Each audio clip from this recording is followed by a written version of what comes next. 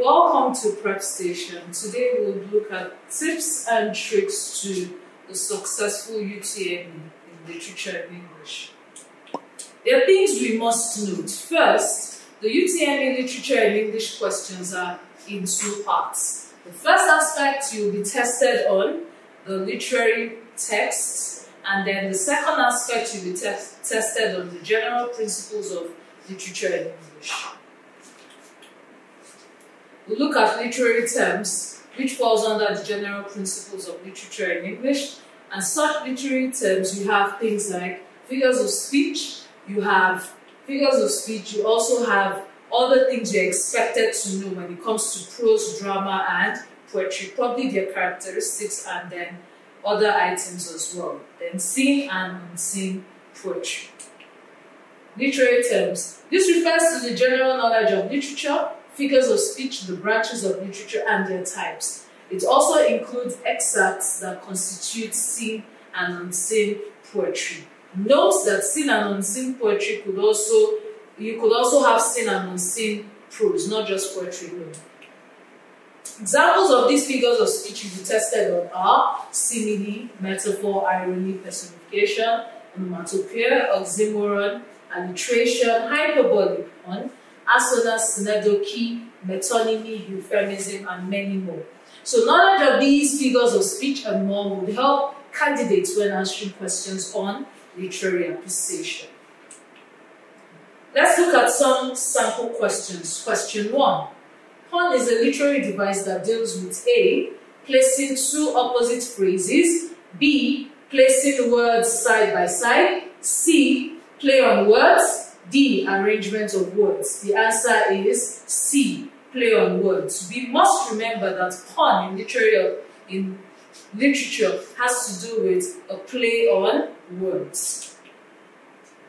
2. The juxtaposition of two contrasting ideas side by side in poetry is dash. A. Euphemism, B. Synecdoche, C. Catharsis, and D. Oxymoron. The answer is oxymoron. When you have two opposite words or ideas side by side, it's an oxymoron. For example, bittersweet, it's no longer an open secret, and things like that. 3. She gave out kola nuts, and together they ate to appease the angry earth. The underlined phrase in the above sentence is what figure of speech? A. Personification, B. Simile, C. Hyperbole, and D. Metaphor.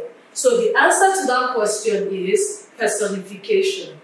The phrase underlined is to appease the angry earth. So you know that the earth cannot be angry in that sense. And personification involves giving human characteristics to things that are not human beings. So in this case, it's personification.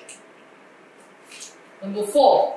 A figure of speech in which the writer means the exact opposite of what he intends to say is A. Satire, B. Irony, C. Paradox, and D. Metaphor. The answer is an irony. An irony has to do with saying the opposite of what the speaker intends. 5. He is a faithful liar. The above statement is an example of A. Epigram, B. Oxymoron, C. Euphemism, D. Antithesis. The answer to that question is an oxymoron because you have two words, faithful and liar, two contrasting words which have been placed side by side. Number 6. Busy old fool, unruly son, why windows and true curtains call on us? The most vivid figure of speech in the lines above is that I must make something clear. Sometimes you might have 1, 2 or more figures of speech in a particular excerpt. So you're expected at that point in time to look for the one which is vivid or which is obvious, because that's what JAMB will test your knowledge on. So in this case, you've been told to examine the most vivid of the figures of speech in this statement. So the answer is the personification in this case, because the son is described as a busy old fool. Busy and then old are attributes that are assigned to something that is not human. Sample questions on literary text. Let's look at that again. So that had to do with, the first section had to do with the figures of speech. Now we are looking at other literary terms you could be tested on. A technique by which a previous scene or action can be recalled in a play to shed light on the present action is dash. A. Climax. B. Flashback. C. Interlude. And D. Catharsis. The answer to that question is flashback. When a writer makes shed light on something that has happened in the past and is brought to the present condition, in that case, it's a flashback. A character whose name is used as the title of the text is A. An antagonist, B. A round character, C. Eponymous character, and D. A flat character. The answer is an eponymous character. Eponymous characters are when a writer makes use of the major character or uses the title of the book has to do with the major character. That's an eponymous work. For example, you have Daniel Defoe's Robinson Crusoe. You have Tess of D'Urberville's Mayor of Casterbridge. So in this case, you have Tess of D'Urberville's rather, and then you have Mo Flanders. So when you read the text, you find out that these are major characters in the work. In that case, you say the book is what? Eponymous. In poetry, the term license implies A. Freedom to sell phones, B. Liberty the poet takes with language, C. Approval given to poets to compose poems, D. Honor given to deserving poets. So the answer is liberty the poet takes with language. Poetic license has to do with the fact that a poet could make use of language whichever way he chooses to. So in that case, you say the poet has the poetic license. A band of singers and dancers in drama who act as a link between the play and the audience is A. Chorus, B. Clown, C. Playwright, and D. Cast. It's the chorus. They don't necessarily come out to sing. Sometimes they probably render like a poem to show what's going to happen in the play. That's what they do. Criticism in a literary activity seeks to A. Find faults in a literary work, B. Analyze and evaluate a literary work, C. Compare and contrast novels, D. Discover the beauty of a literary work. So when you make use of the word criticism, what actually goes on is the person who is criticizing your work would analyze your work and then evaluate. So it's the good and then the bad side. So the answer is B. Analyze and evaluate the literary work. So someone who will sit down and then read through your work, analyze it, and also evaluate it as well. A situation where an actor addresses the audience without the other actors hearing him is A. Soliloquy, B. Chorus, C. Aside, D. Solo. The answer is an aside. An aside is different from a soliloquy. While in a soliloquy, the writer expresses his inner thoughts, and aside, other characters could be on stage, and then he or she, the major character, steps aside or probably turns to the other side and then says his or her own opinion in such a way that the audience will watch what's going on. In such a way that the audience watches what's going on and then gives his own opinion about what just took place. The audience gets to hear, but other characters do not listen to what he or she is saying at that time. That's an aside. In literature, a round character is associated with A. Change and growth, B. Simplicity and modesty, C. Stability and determination, D. Running down other characters. The answer is change and growth. In a novel or in a play, you have two major kinds of characters. You have a round character and a flat character. A flat character is one you can easily predict. You know what he or she is likely to do at that point in time. But a round character is open for development, changes, and at some point learns from his or her mistake and is open to growth. That's the wrong character. For example, in the play Fences by August Wilson, which is part of your recommended text, you find out that Troy could be described as a flat character. You could easily predict him, while his wife Rose or his son Corey are round characters. They grow as events in the play unfold. 14. The continuation of meaning without pause from one line to the next is dash. A. Enjambment. B. Synecdoche. C. Alliteration. D. Melodrama. The answer is enjambment. Sometimes we look at a poem, there are no punctuations to end the poem, and it just goes like that from the beginning through to the end without a pause. So in that case, it's an enjambment. 15. The plot of a story generally refers to dash. A. Way in which the writer begins the story.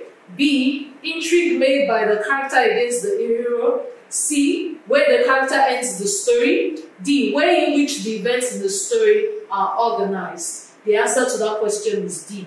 Remember, a simple definition of the plot has to do with the sequence of events in the story. So it also deals with how events in the story are organized. You could find the beginning, the middle, and then the end of that story as well. Now let's look at the seen and unseen extracts that we have. Number 16. How can I look at Oyo and say I hate long shiny cars? How can I come to the children and despise international schools? And Kumsun comes and the family semi Jesus in him. The feeling conveyed by the speaker above is one of A. Anger, B. Alienation, C. Hope, D. Despair. The answer is despair. Remember, you must have an idea of what the mood and tone refers to in literature. So easily you can tell the feeling expressed by the speaker above from this excerpt. Number 17. You see that Benz at the rich end? Ha, that motor car is motor car. He belongs to the Minister of Fairness, who yesterday was loaded with a doctorate at Mekarere with whiskey. This is written by Theo Luzuka, the motor car. Now what JAMB does is when they bring a seen and unseen excerpt, the unseen aspect has to do with the fact that the name of the writer is not stated in the work. But for seen, you have the name of the poet or the author at the end of each work, just as this is written by Theo Luzuka. The excerpt above can be described as dash. A. Sad. B. Humorous. C. Strange. And D. Serious. The answer is humorous because from the way it is, if you read it, you'll find out that it's funny. And the speaker is trying to create some form of humor with the spelling of words like motorcar and then Minister of Fairness. Number 18. The old man slept in his favorite chair. The wind ran its fingers through his hair. He looked like a tree gone dry of sap, and his hands were dry upon his lap. The rhyme scheme of the poem above is dash. Now, when you talk about rhyme, remember, rhyme in English has to do with the middle, the vowel sounds in the words, and then if they correlate with the other sounds as well. So that's what it takes when it comes to rhyme. You look at the vowel sound and then the end of the consonant sound. So let's look at the word chair. You have the S sound in the word chair, that's the vowel sound, which occurs in hair as well.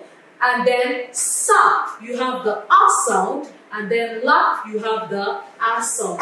So when you look at the rhyme scheme, you have chair, that's an A, hair, another A, sap, you have B, and lap, B. So the rhyme scheme is AA, B, B, because the sound, it's this vowel sound in hair and sap are two different sounds. There are two different vowel sounds. So you have AA and then BB. So the answer is B in that sequence. 19. It was not yet closing time, but already most staff were trooping out of their offices. The lift was working now, and he squeezed himself into it, breathing with difficulty, the body odor emitted by one of the passengers. He sighed with relief when he got to the ground floor and tumbled out of the lift. Kensaro was a forest of flowers. In the excerpt above, the subject's experience in the lift is A. Timely, B. Uncomfortable, C. Unpleasant, D. Amusing. So you are asked what the subject experienced while on the lift, and the answer is unpleasant, C. Number 20. But the towering earth was tired of sitting in one position. She moved slowly, and the houses crumbled.